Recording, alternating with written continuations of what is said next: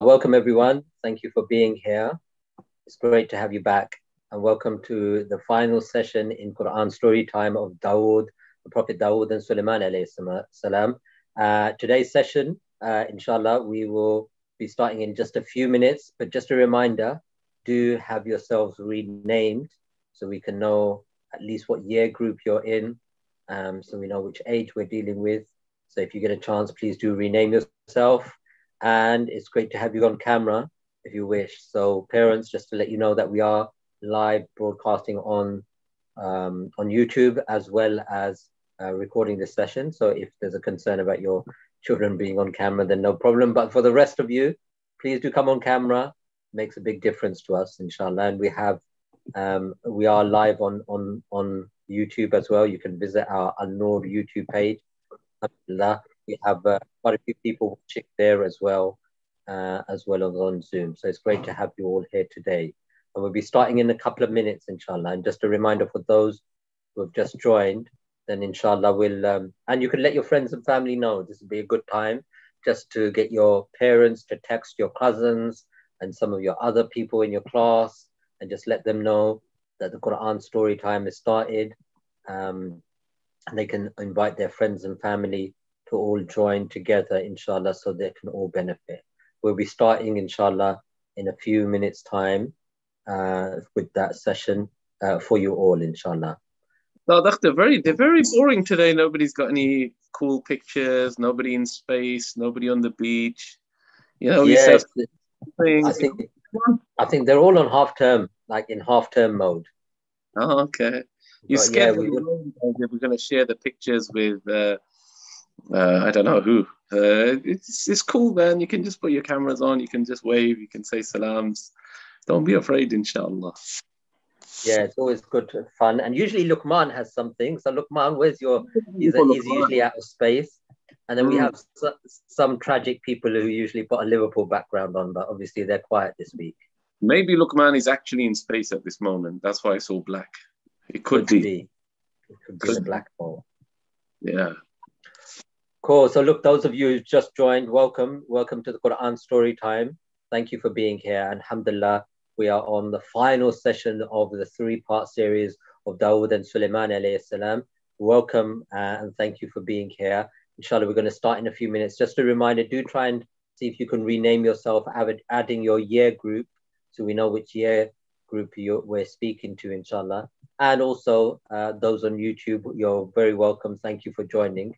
Inshallah, and we are live streaming, so parents, just for you to be aware of that, if you come off camera or your family comes off camera, we are live streaming on YouTube, inshallah, and this is a recorded session. So Ustad Sohail, alhamdulillah, we have many people here. Some people's going to be joining us in the next few minutes, and we have maybe half a dozen or so people on YouTube as well. So welcome back, Ustad. We had Ustad Masood yesterday do an amazing session on Suleiman alayhi salam. Yeah, mashallah, that sounds excellent. Mashallah. Yeah, he went through some of the du'as that were mentioned from Suleiman alayhi salam, and he mentioned some of the incidents about what he did and some of the things he didn't mention, but it was interesting, Ustad. We did the Q&A at the end, and a lot of people got the right answers, even though he hadn't covered some of the story. So that was quite cool. So they got a good understanding and background knowledge of the Prophet's messengers, which is really phenomenal. Such a famous story, the Prophet of Dawud and Suleiman alayhi salam, but there's still so much to learn if we go deeper into the incidents, because the things that happen in their life, they're so unique. You don't really find that with other prophets, you know, especially today. We're going to go into in a bit more detail in the life of Suleiman alayhi salam, and especially his kingdom, which is like nothing else which has ever happened in history or will ever happen. In fact, the Prophet ﷺ himself used to be very careful about not going against the dua of Suleiman alayhi salam. Suleiman asked for a kingdom that none after him could compare to.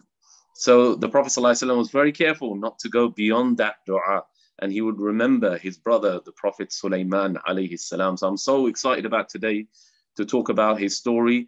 And then we're going to wrap up talking about both father and son, Dawud alayhi salam and Suleiman alayhi salam, and some of the universal lessons we can learn, some of the lessons that we can learn today in our lives, inshallah ta'ala. And I believe today Anas is going to be reciting, and he's going to be joining us, and he may have already joined us.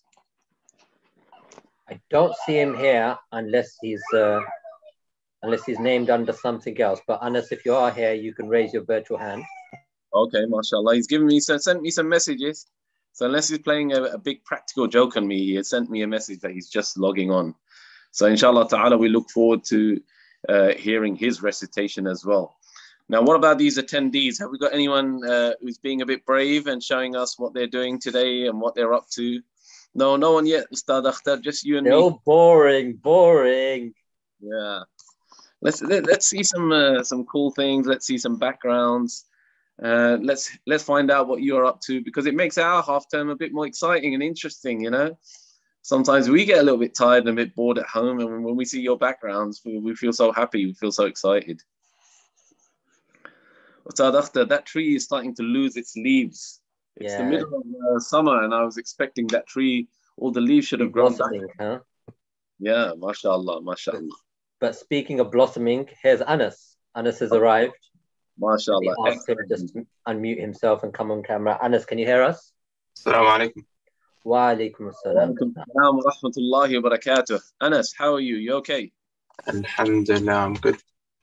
MashaAllah, MashaAllah. Excellent. It's great to see you and hear from you again, Anas. Inshallah, you're one of our most trusted attendees and reciters. And if you think back, you're actually one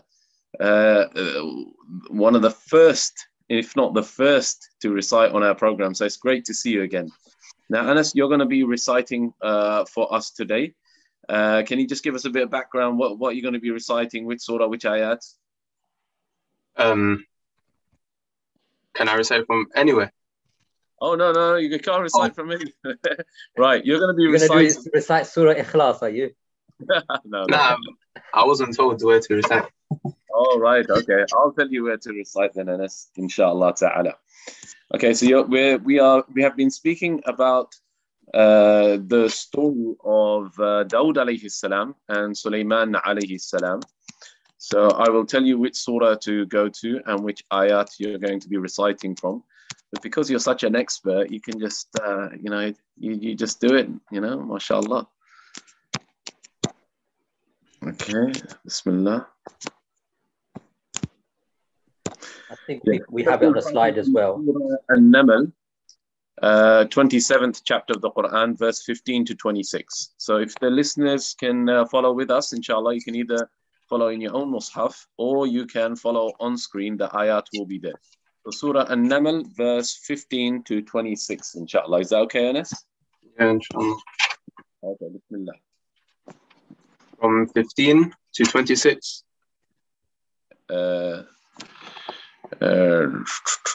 Yes. Okay.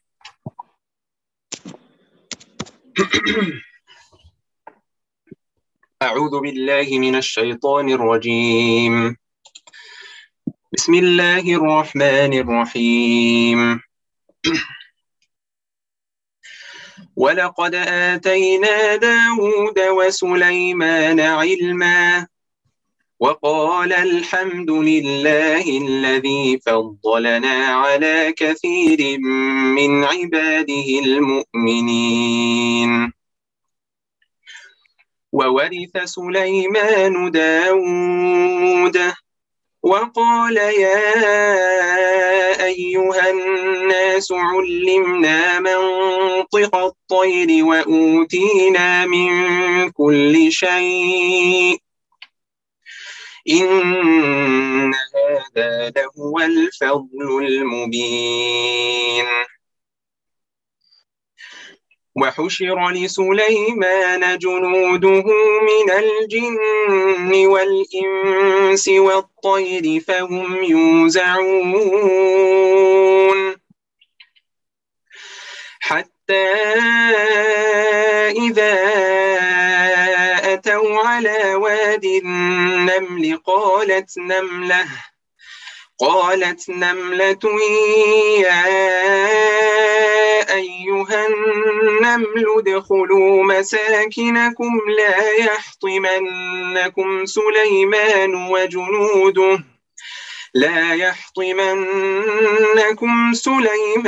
وجنوده وهم لا يشعرون فتبسم ضاحكا من قولها وقال رب أوزعني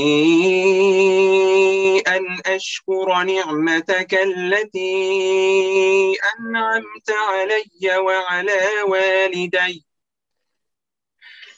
وقال رب أوزعني أن أشكر نعمتك التي أنعمت علي وعلى والدي وأن أعمل صالحا ترضاه وأدخلني برحمتك في عبادك الصالحين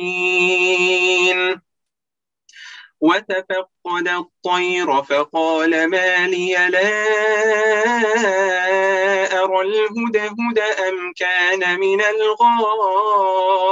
الغائبين لأعذبنه عذابا شديدا أو لأذبحنه أو ليأتيني بسلطان مبين فمكث غير بعيد فقال أحطت بما لم تحط به وجئتك من سبأ بنبأ يقين إني وجدت امرأة تملكهم وأوتيت من كل شيء ولها عرش عظيم وجدتها وقومها يسجدون للشمس من دون الله وزين لهم الشيطان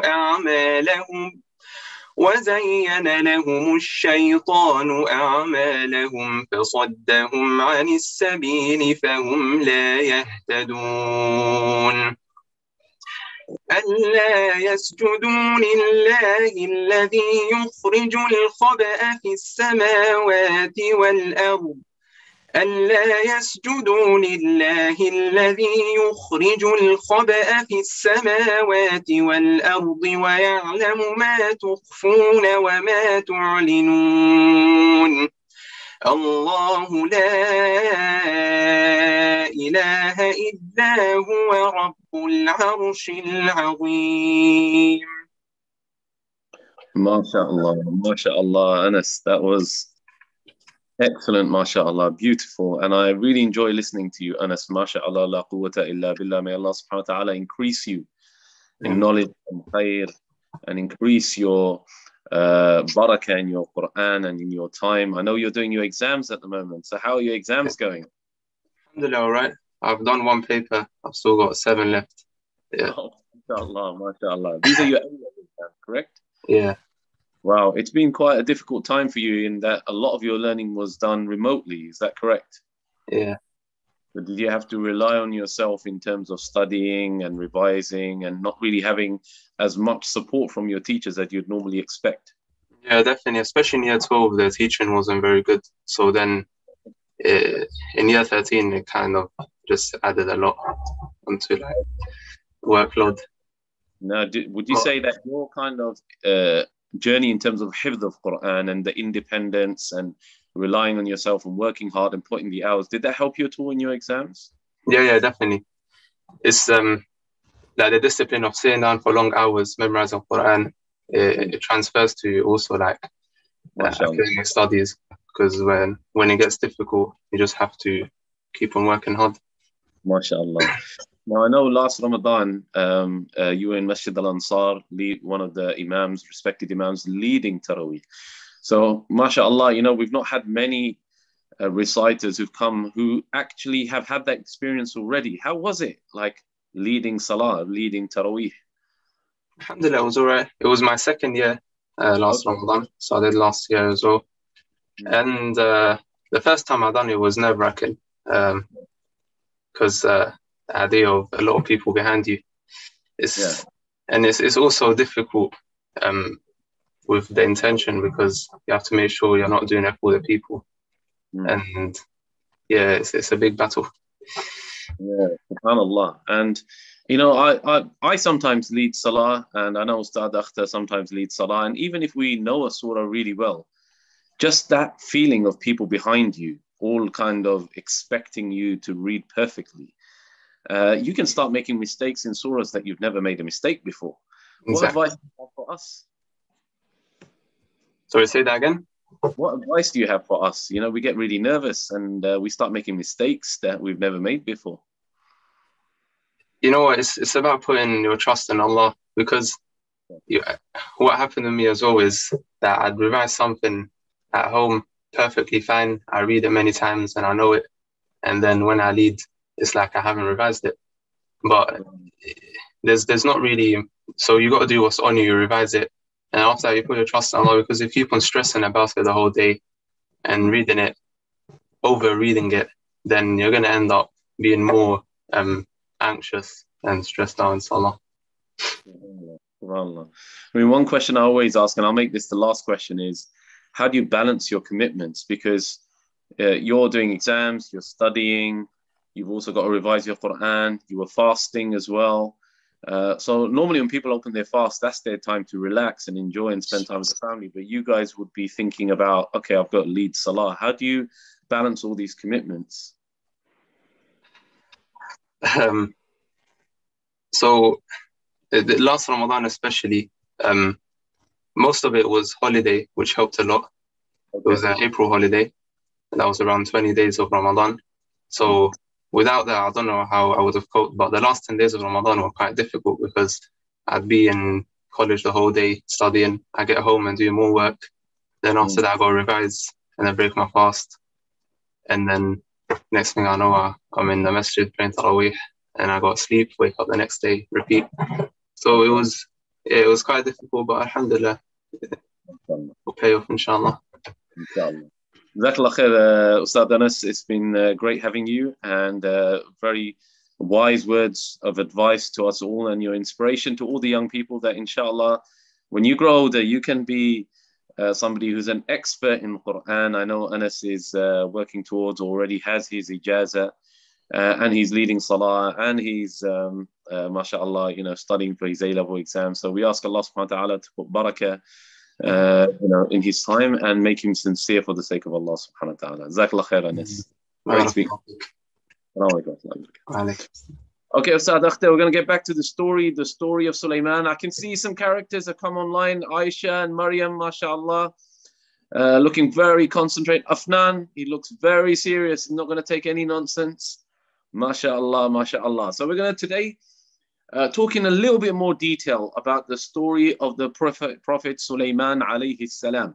Now, I know Ustad Mas'ud spoke about some amazing wisdoms from his life and some of the famous incidents from his life. We're going to go into a little bit more detail, starting with when he was young. So if we go to the next slide, Bismillah.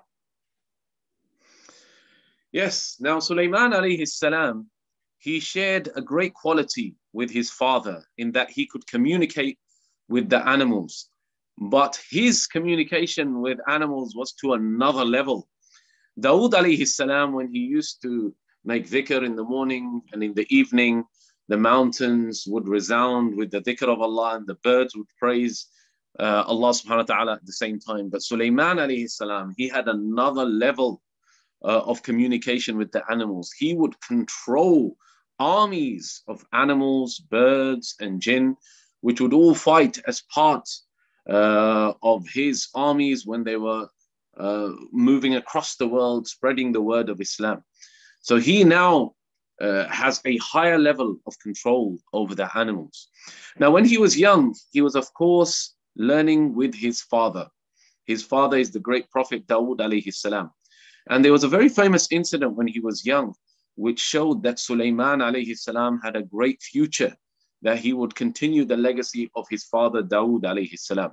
One day, two men came to Dawud alayhi salam while Suleiman was sitting next to his father as a young boy. And they came with a dispute, a disagreement. One of them had a field and he had some crops, and the other one, he had a field with some sheep in it. And the guy, the shepherd who had the sheep, his sheep had crossed over to the neighbor's field and eaten up all the crops.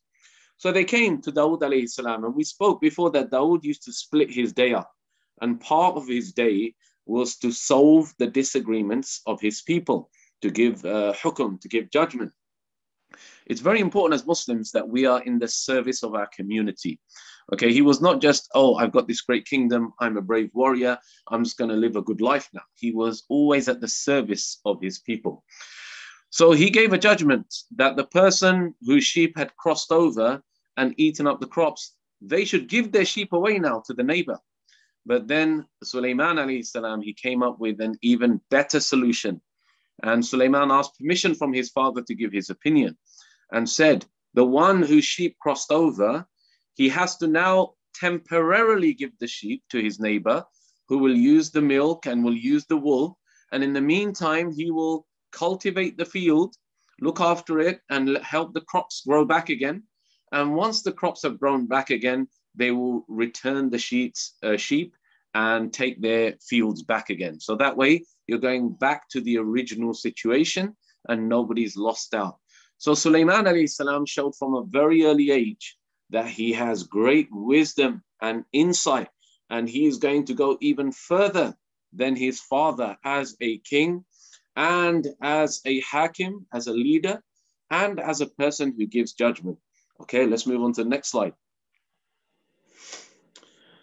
So Suleiman alayhi salam had a tremendous kingdom. And we learned about Dawud alayhi salam being the first one who had the knowledge of how to mold and weld metal and to make weapons and to make machinery. But Suleiman alayhi salam, his control and his use of resources and using what Allah subhanahu wa ta'ala has placed in the world went even farther. So Suleiman alayhi salam, he had specially trained jinn that would go deep sea diving for corals. Allah subhanahu wa ta'ala gave him the knowledge of how to do this. So these jinn would go deep into the ocean and they would bring out precious pearls and corals from the bed of the ocean. He also had specially trained jinn that would work in deep mines, copper mines. In those days, copper was a lot more valuable than it is now. So these jinn would go into deep mines and extract copper for Suleiman alayhi salam. So let's move on to the next slide. So now Suleiman's kingdom was the greatest kingdom, even greater than his father. He had animals in his armies, he had birds, he had jinn which were working for him, and he had tremendous control over them all.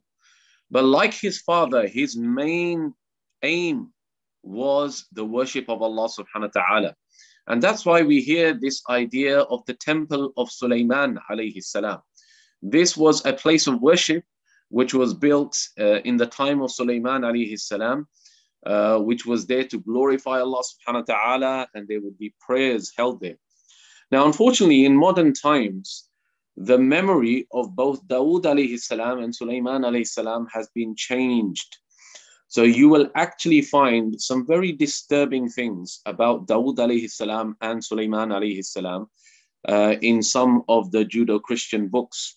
They would describe them as doing some very terrible things. And this is totally not true. When Allah subhanahu wa ta'ala chooses prophets, he chooses the best human beings, like the Prophet Muhammad sallallahu alayhi wasallam. So as you get older, if you read about Dawud alayhi salam and Suleiman alayhi salam from some Judeo-Christian sources, you might find some descriptions of some very terrible sins. But this is not true. This is not accurate.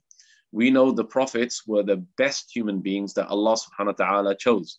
And the prophets were ma'soom. Ma'soom means protected from sins. They will not commit any major sins.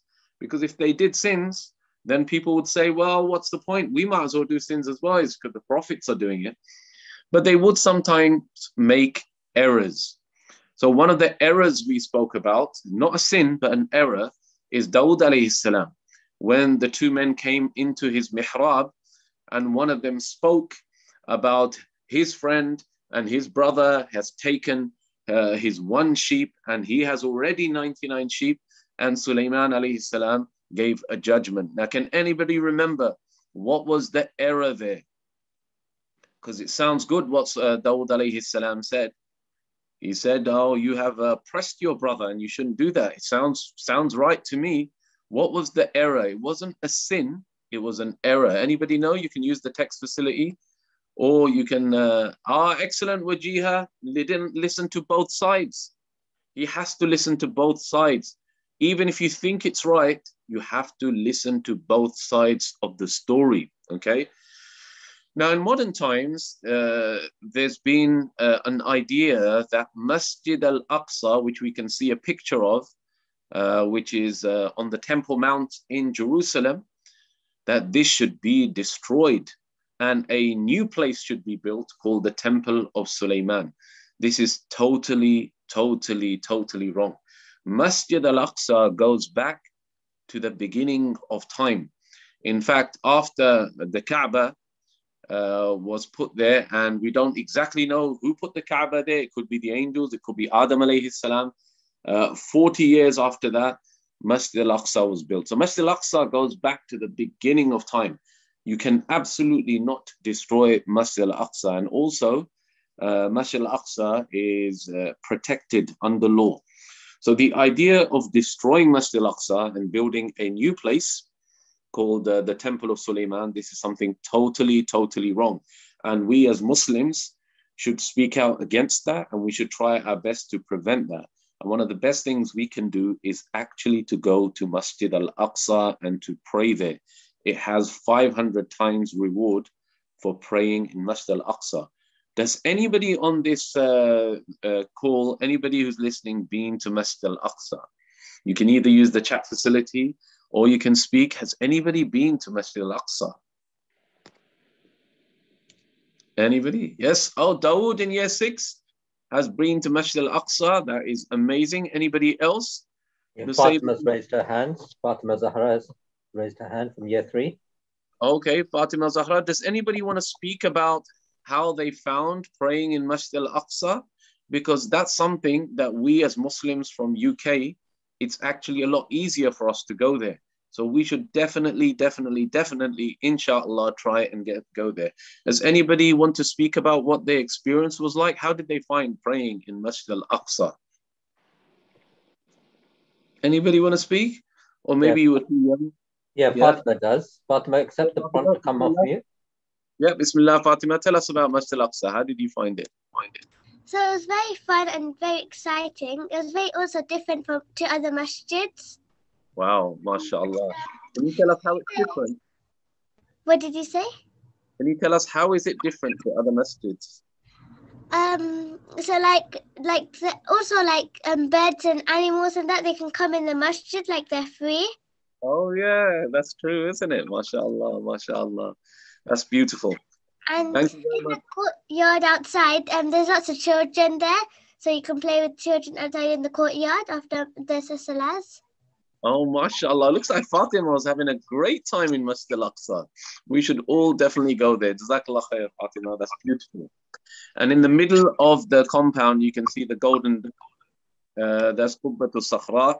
That's the dome of the rock. That's not Masjid al-Aqsa. That's just part of the compound. You can see the masjid, which is in front of that, and it's very large. Okay. So let's move on to the next slide, inshallah. Now, one day, Suleiman alayhi salam was inspecting his armies. Now, Suleiman was a strict leader, okay? You could not just mess around with him, okay? He was controlling people, jinn, human beings, birds, animals. And he noticed that this small bird, the hoopy bird, was missing. And he asked about it.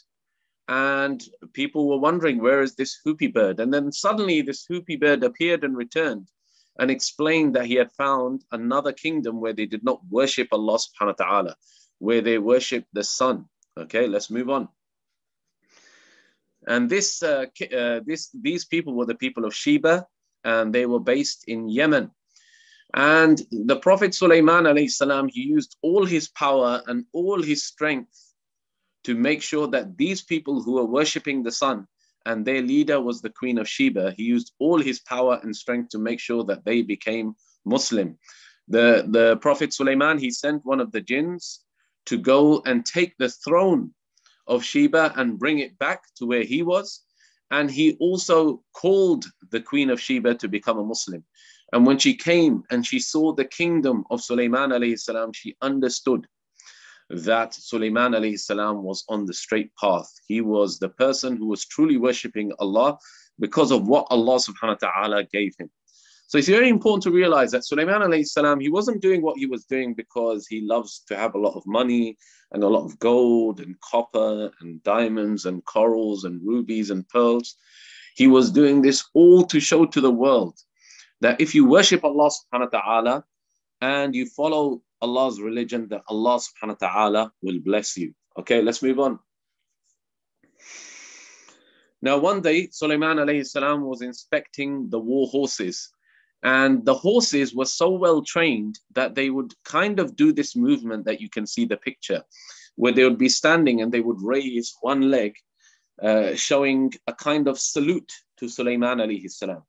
And Suleiman alayhi salam was so impressed that he was stroking the horses that he kind of forgot about his morning and evening adhkar, his du'as that he makes in the morning and evening. Now, we spoke on Monday about the importance of the adhkar of morning and evening. And when he realized that he's missed this chance, he decided to slaughter the animals for the sake of Allah subhanahu wa ta'ala. Now, you might be a bit shocked, but slaughtering for the sake of Allah subhanahu wa ta'ala is something called qurbani. It is something great. And maybe it's a bit hard to understand this lesson, but when you find that there's something from the dunya that's distracting you from Allah subhanahu wa ta'ala, if you sacrifice that thing, then Allah subhanahu wa ta'ala is very, very pleased with you. So maybe you've got a game system, you know, Ustad Akhtar, what do they play nowadays? I don't even remember the names. When I was young, it was Nintendo. I don't think they play. Pac-Man, isn't it? Pac-Man? Commodore 64. Commodore 64, Ustad Akhtar. You've taken me back like 30 years. Commodore 64. Young people, what do you guys play nowadays? What do you guys play in? Nusayba is not happy. Ask Afnan. Afnan, what do you play? Roblox. What do you play? Say that again, Afnan. Ah, yes. Roblox. I got no idea what that is. I'm just going to smile and nod as if I know what it is. PlayStation, yeah. Imagine you're playing PlayStation and the time for Salah or the time for morning and evening dhikr comes and you forgot about it and you carried on playing PlayStation. When you remember, if you now say, right, I'm not going to play PlayStation for a whole week or a whole day just to teach myself a lesson, to concentrate and to make the dhikr of Allah, the remembrance of Allah, the highest thing, then this is something Allah subhanahu wa ta'ala loves. Okay, let's move on to the next slide. Nusayba is such a good girl. She only plays on the weekends. She's so disciplined. Now, whenever you sacrifice something for the sake of Allah subhanahu wa ta'ala, Allah always replaces it with something better. So Suleiman alayhi salam had very fast horses. But when he sacrificed them for the sake of Allah subhanahu wa ta'ala, Allah gave him something that is even faster than horses. Can you guess what that was? Allah gave Suleiman something even faster than horses when he sacrificed the horses for the sake of Allah. It's a tough question. Ants? No. How are ants faster than horses? This picture is not related to my question. What is faster than horses? Burak. Wow. No, Burak is just for the Prophet ﷺ. Cheetahs. Suleiman already had cheetahs in his army. Not an animal. Think of something that's not an animal. Think of weather. What's faster than horses and is weather? The wind. Wajiha always gets the answers so quickly, mashallah. Nusayba, excellent. Wind. Allah gave Suleiman control over the wind. So whenever you sacrifice something for the sake of Allah subhanahu wa ta'ala, Allah gives you something better. Okay, now one day when Suleiman alayhi salam was marching with his armies, an ant came out of its colony and said to the colony, oh, look, Suleiman is coming and his army will crush you without even realizing. Now, Suleiman alayhi salam, Allah blessed him to be able to hear that. And Allah mentions in Surah An-Naml, فَتَبَسَّمَ ضَاحِكًا مِّن قَوْلِهَا. He smiled, and he smiled in a way in which the Prophet ﷺ would sometimes smile. It's when your mouth is so broad and wide because you're so happy that your teeth can be seen. The prophets never used to kind of laugh out loud and make a lot of noise, but they would smile in this way. And he smiled because Allah subhanahu wa ta'ala had blessed him with the ability to hear the ants, to hear the language of the animals. And Suleiman was so happy and so pleased with Allah subhanahu wa ta'ala's blessings. Suleiman was a shakir, somebody who was very grateful to Allah subhanahu wa ta'ala for his blessings. Okay, let's move on. Now, towards the end of Suleiman alayhi salam's life, he was watching all the workers who were constructing a great building. And he was standing, leaning on a staff, watching them very carefully. Now, what they did not realize is that Suleiman had passed away. He had died, but he was still leaning against the staff. Now, they continued working and working and working until an ant ate the bottom of the staff and the staff collapsed and Suleiman collapsed. And everybody realized that Suleiman had passed away, and he had passed away sometime before that. Excellent. Hajar and Hafsa know this story. Now, what is the main moral of this story? What does this story teach us? What does it teach us? Who knows everything? Who is the only one who knows everything? Anybody got any ideas? You can unmute yourself, or you can... Allah subhanahu wa ta'ala, yes, He is the only one. Well done, Fatima. Well done, Wajiha, Zaid, Luqman, Hajar and Hafsa. Excellent. Allah is the only one who knows everything. Even the jinn, they used to think they know and that they know everything, but they did not know that Suleiman alayhi salam had passed away. Excellent, Afnan, as well. They didn't know that he had passed away, and this was a sign to them that only Allah subhanahu wa ta'ala knows everything. Okay, let's move on. Yes, let's go to the next slide. Beautiful reminder there. Even if you have a great kingdom, you have to remember Allah subhanahu wa ta'ala. So now, before Suleiman passed away, he made a dua. رَبِّ اغْفِرْ لِي وَهَبْ لِي مُلْكًا لَا يَنْبَغِي لِأَحَدٍ مِّن بَعْدِي إِنَّكَ أَنْتَ الْوَهَّابِ. He turned to us, to Allah, and prayed, Lord, forgive me and grant me such power as no one after me will have. You are the Wahhab, the most generous provider.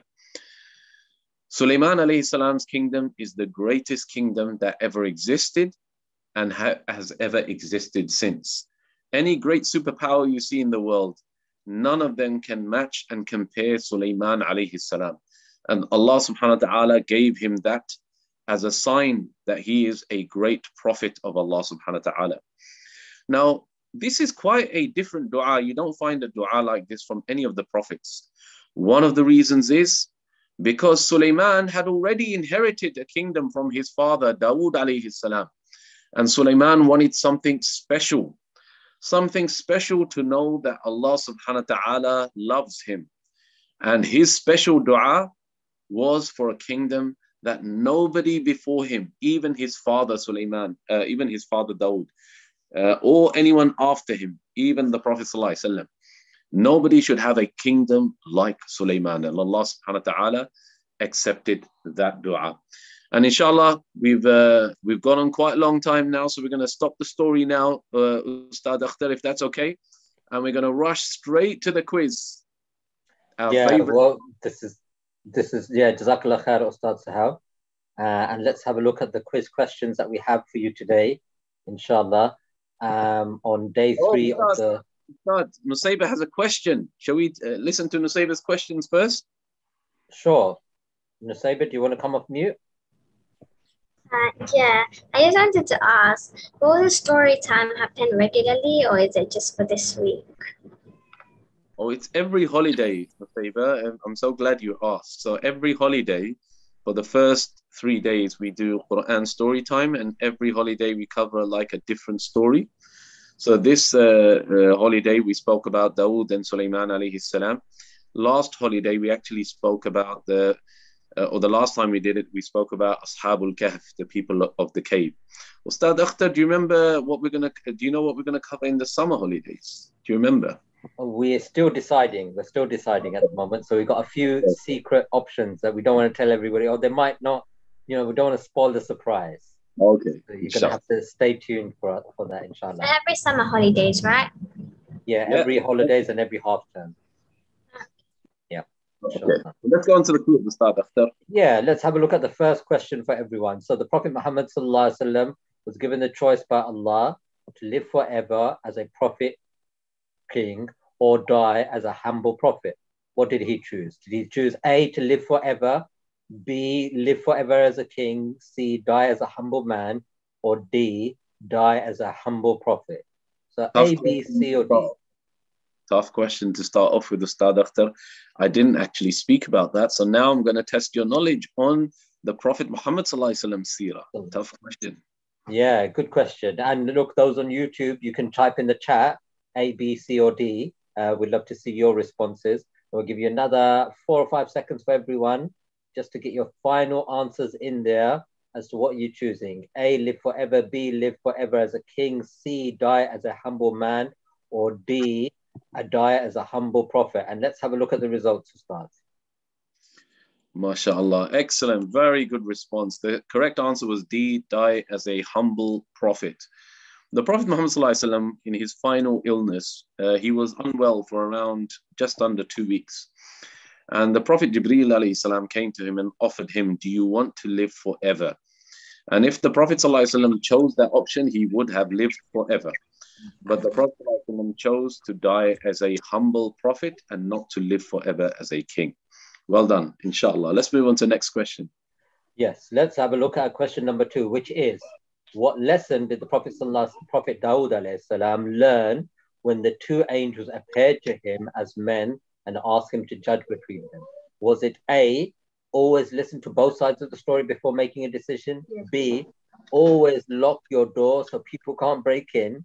C, never get involved if people you don't know need your help? Or D, never be a shepherd? So was it A, always listen to both sides, B, always lock your door, C, never get involved if people you don't know need your help, or D, never be a shepherd? Have a look at answering that for A, B, C, and D. Which one of those 2? And well done on the last question for those who got it right, including Sirat Mustaqim, who got the right answer on the last question. But let's have a look at this one and see where you're at.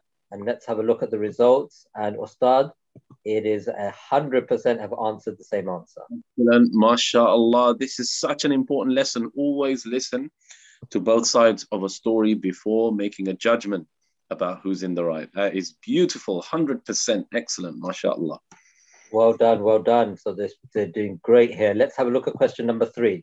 Question number 3 is this. When the 2 farmers came to the Prophet Dawud alayhi salam and Prophet Suleiman alayhi salam, they presented their problem. What was the outcome? What was the result? Was it A, neither of the Prophet could solve their problem? B, Dawud alayhi salam came up with the best solution? C, Prophet Suleiman alayhi salam came up with the only correct solution? Or was it D, that both the Prophet Dawud alayhi salam and the Prophet Suleiman alayhi salam came up with good solutions, but the solution of Prophet Suleiman alayhi salam was better? So was it A, neither Prophet, B, was it Dawud alayhi salam, C, was it Suleiman alayhi salam, or was it D, they both came up with solutions, but the solution of Suleiman alayhi salam was better? We'll give you another few seconds. And those of you on YouTube as well, please do put your answer in there for A, B, C, or D. And well done for those who got the right answer on the last question. Have a look and let's close the poll and see what responses we got here, Ustad. Okay, MashaAllah, excellent. 94% got the right answer. It's that they both came up with solutions, but the solution of the Prophet Suleiman alayhi salam, it was a better solution. Excellent, MashaAllah. Yeah, very well done. Well done for all of you and those on YouTube as well. Well done. let's have a look at question number 4 for you. So question number 4 is, when the Prophet Suleiman alayhi salam died, none of the jinns, animals, or humans realized. How did they find out? Oh, this is a tough question. Was it A, Allah sent down revelation to inform them? B, they could see he was not breathing? C, they checked and could not find a pulse? Or D, an ant ate away the staff of Prophet Suleiman alayhi salam was leaning on against until he collapsed?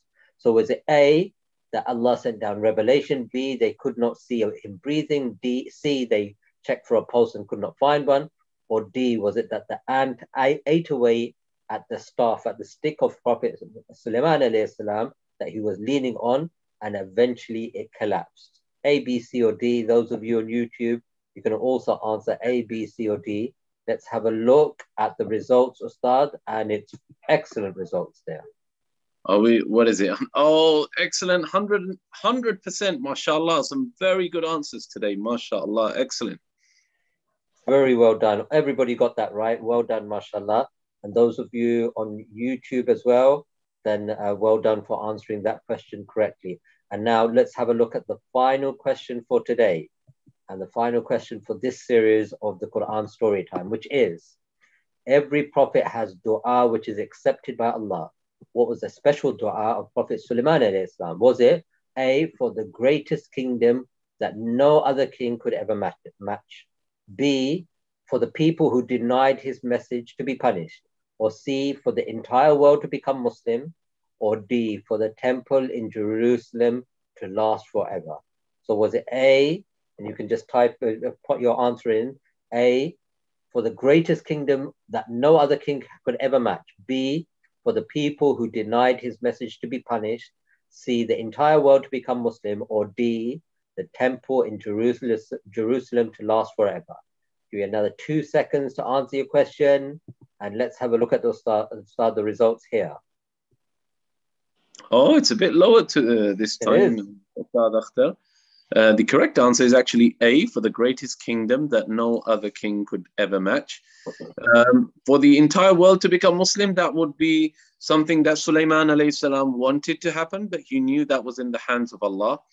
For the temple in Jerusalem to last forever, we don't know that from anything that we've read or that the Prophet Muhammad sallallahu alaihi wasallam has taught us. So the correct answer is that he wanted the greatest kingdom that ever lasted, and he especially wanted that as a sign that Allah subhanahu wa ta'ala loved him, and he had something different to his father, because his father also had a great kingdom. Okay, mashallah, that's us done with the quizzes. Yeah, well done everyone. And look, there's a question that we'd just like all of you guys to fill in the survey as to how beneficial, how did you find these sessions. We are back in the next holiday period for another Quran story time. So do keep an eye out. And wait there, Zaid, before you get excited about trying to come off mute. And inshallah, we will be seeing you all very soon. But thank you, Ustad Sohail and Ustad Masood, for having these sessions, mashallah, with us. And thank you all for attending and being phenomenal and enjoying these sessions and sharing it with everyone. And now we get the opportunity for you to come off mute and say your salam. So this is your time, Zaid, and everyone else, inshallah. Assalamu alaikum.